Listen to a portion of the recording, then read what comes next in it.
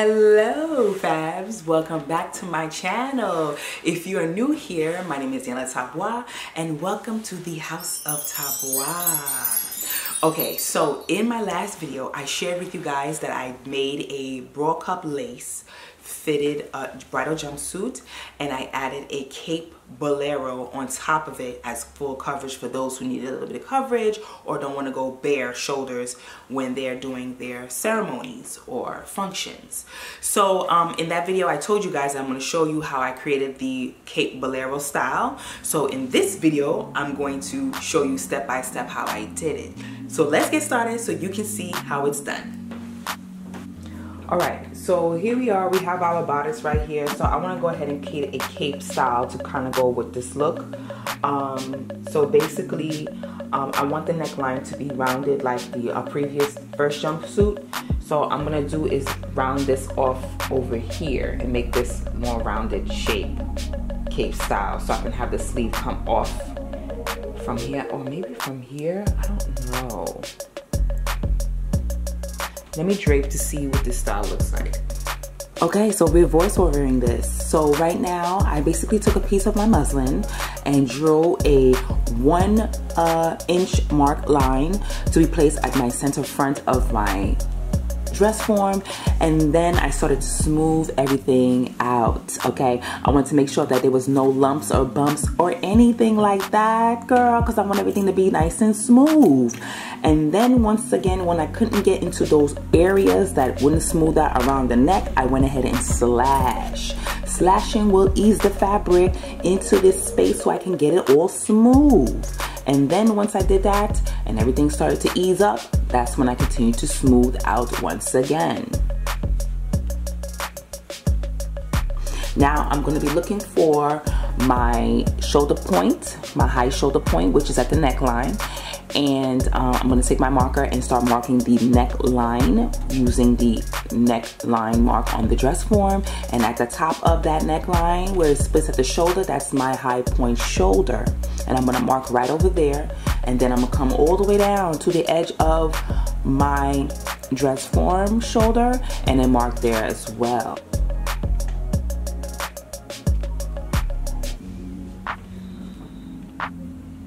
Now, once I got those points there, I'm gonna go ahead and draw how low I want my Bolero to start at the center front and then kind of curve it towards the armhole.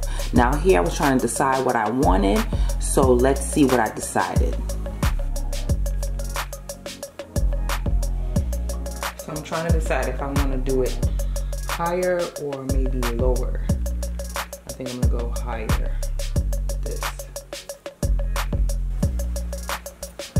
Now once I did that, I just went ahead and cut the desired height of curve I wanted and then just cut off all the excess fabric that was hanging on the side there. Now I went ahead and cut out the rest of the excess fabric on the shoulder so that way I can really see how far out of the shoulder do I want to come out. I don't want it to be hanging off the shoulder when it's time for me to place my tool, so I just want it to be the right amount of length. So after I did that, I basically took it off, and now I'm going to repeat the same process all over again, girl, guy, and drape the back with a center front line, placing it on the center front of the dress form. Now again, I'm going to smooth it as I did in the front and then slash the neck so that way I can get the back neck seam. And then I'm going to slash it so I can ease in that fabric so I can take away the lumps and bumps. And then once again, I drew how far out I want to come on my shoulder and then where I'm going to stop for height of my Bolero at the center back.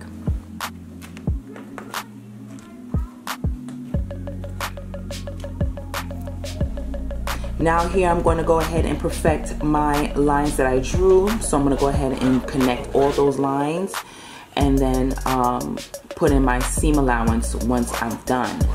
So right here I'm going to add in a ½ inch, and then at the edge of my shoulder armhole area I'm going to make it 1/4, and the bottom I left it without seam allowance and I added 1/4 at the back neckline. So So I'm going to go ahead and cut it out and repeat the same process for the front as well, making sure that the shoulder have a 1/2 inch seam allowance, and then also adjust my armhole when I'm going to add the 1/4 inch, and same for the neckline as well at the center front. So here is the pattern complete. I'm going to go ahead and cut off that inch at the center front and right in. That's going to be my fold. So when it's time for me to cut it onto fabric, I know where the fold is. So now I'm going to go ahead and connect the shoulder so I can see what this pattern looks like on the dress form.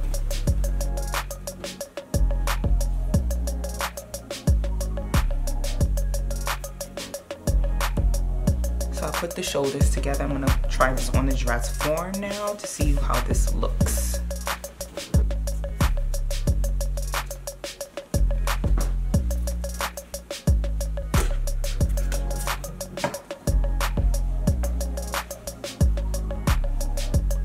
Okay, so this would be the Bolero part of this, and then I think I'm gonna put like a little mandarin here so I can have the lace be on the neck, and then back here we'll get the tulle to drape and over the shoulder and maybe into here. This might be lace work. So for my mandarin collar, I just went ahead and got a piece of muslin scraps and just place that around the neckline.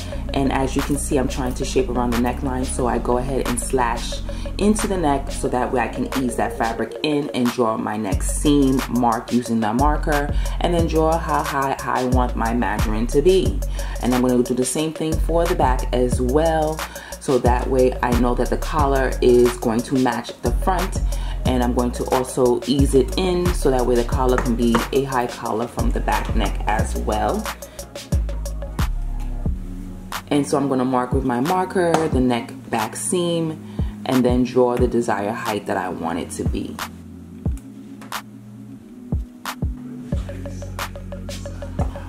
So as you can see, I'm going to make the corrections here, and I'm going to do the same thing as my other patterns where I'm going to correct the lines, and I'm going to add my 1/4 inch seam allowance at the neck seam and also at the side as well.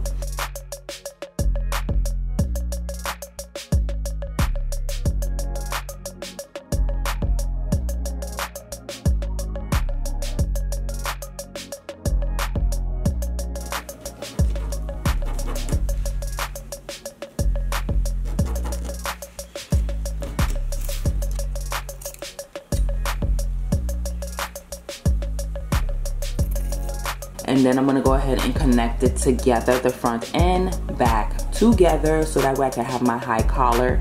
Once I've connected it, it's going to be a whole one piece. I'm not going to separate it to have two pieces. I'm just going to connect it so that way I can connect it to the patterns. So now I'm going to take my collar and connect it to the patterns, and then that way I can see the full shape of this upper part of the Bolero. Okay, so here is the mandarin collar. This is basically what it's going to look like. So I'm gonna go ahead and cut it out on the mesh, and then I'm gonna lay the lace on top so that way we can see the design, so it can go and complement the neckline of this bust line right here. So right now I'm gonna be using two-way stretch mesh fabric.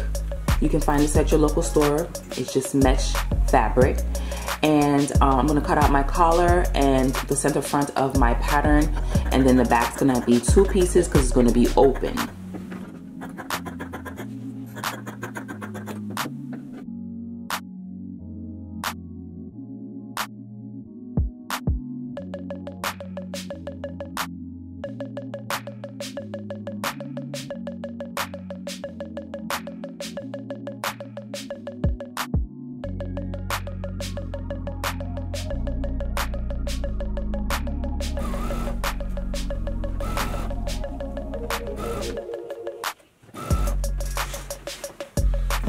Okay, so I sewed the mesh part of the Bolero slash cape together, and it looks great. Okay, so here we are. It's looking great. So what I'm going to do is just basically place the lace on top to get the shape, and then start, actually I should actually add the tool. So here's my tool. I think I'm just gonna gather it into the neck like this to give me a cape style look.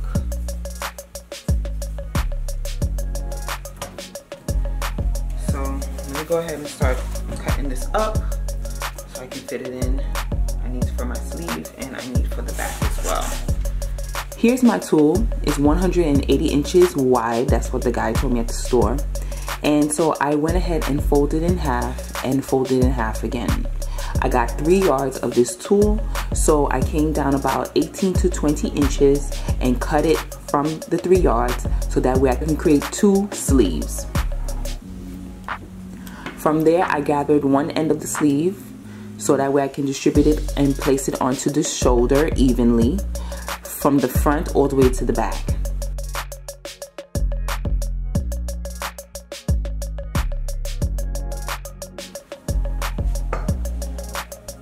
So this is what the sleeve will look like when I stitch everything together.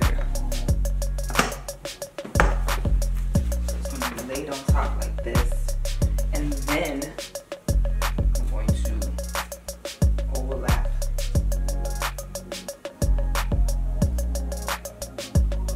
the side seam and gather this up to give it a poof like this.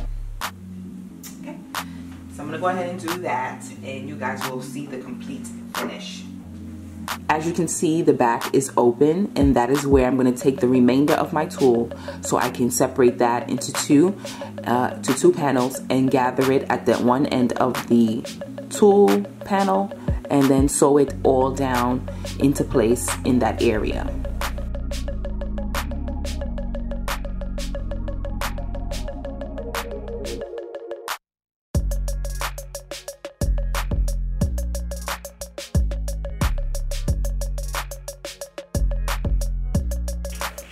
So far so good. This is the front of the cape, and this is the back of the Bolero cape, which is going to have a huge long train, as you can see right here, and it will open up here. So I'm going to go ahead and start laying the lace on top so that way I can place the lace to cover this whole area here, just to play back with the lace bodice here.